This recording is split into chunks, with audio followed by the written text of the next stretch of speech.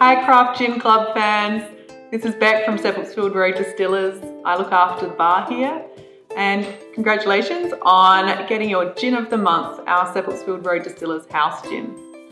So the first cocktail we're making is a strawberry sour with our house gin. So I infused the house gin overnight with strawberries. So you can see that beautiful colour that infuses out of the strawberries. This smells amazing, and what we're actually going to do is use this strawberry infused gin as our base for our strawberry sour. So I personally love to make cocktails which are very easy to recreate at home and quite simple. Then we've got 15 mils of sugar syrup, trust me, you'll need it. 30 mils of lemon juice, the fresher the better. 1 egg white,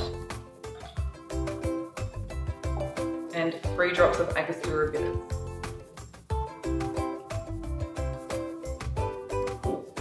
We're going to dry shake that to allow the egg white to foam up. This really creates that beautiful foam on top. When you add the ice, that just dissipates the foam. So you can add the ice first off, that's fine, but dry shaking just gives it that extra kick. Add your ice.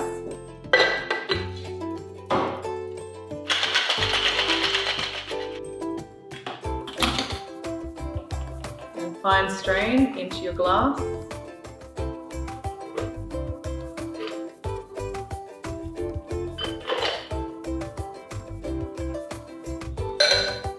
Love that milkshake texture. Pop a strawberry on top. And there's your cocktail.